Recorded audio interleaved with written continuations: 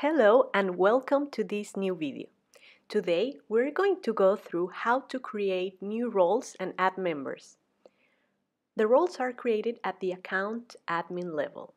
So just make sure you are there and then go to the Roles tab. Here we can add any name for the role, and permissions-wise what we'll do is select the modules we want that specific role to have access to.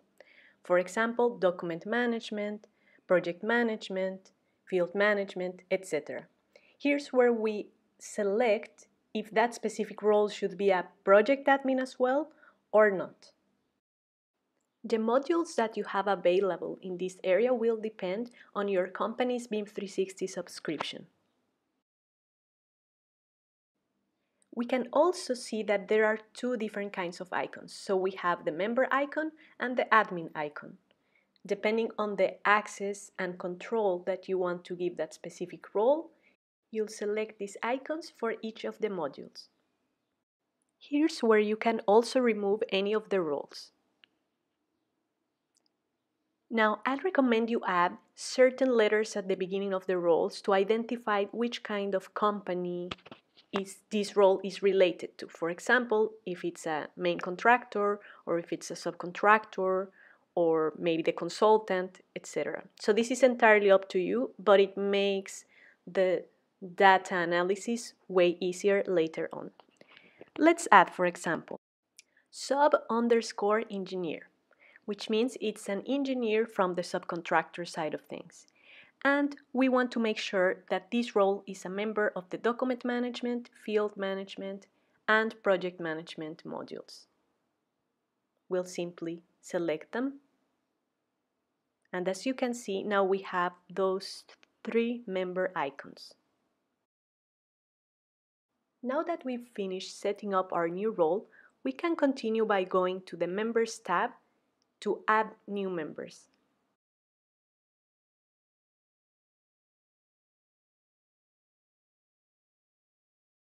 Simply click Add and add new members to the Members directory.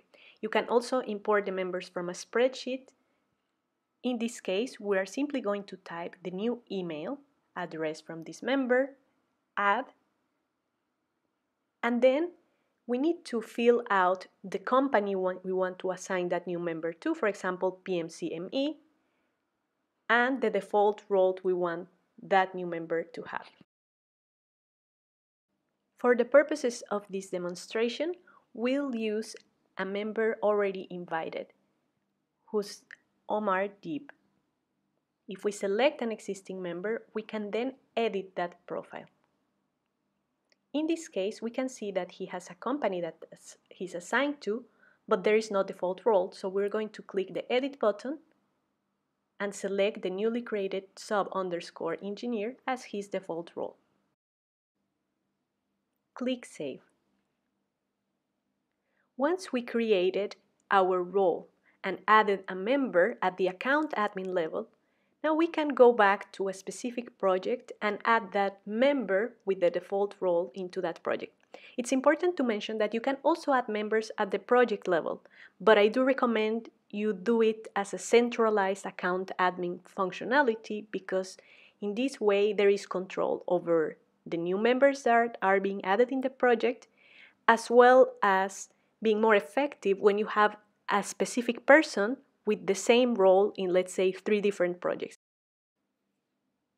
Now that we are back at our project admin level inside our BIM 360 Beach House project, we can see that there is only one member and one company assigned to this project.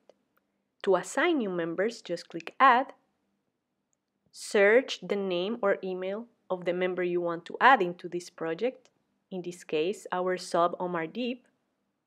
Then you click Add, and as you can see, because we already set up all the information at the account admin level, it will come up automatically. Anyways, here you could change the role that he has assigned to this specific project in case he had a different role for this project, but otherwise everything is already there, the company, the role, the access to the different modules, so you would just have to click Add to Project. Now that we have our subcontractor assigned to this project, we can see that his company is also shown from the Companies tab.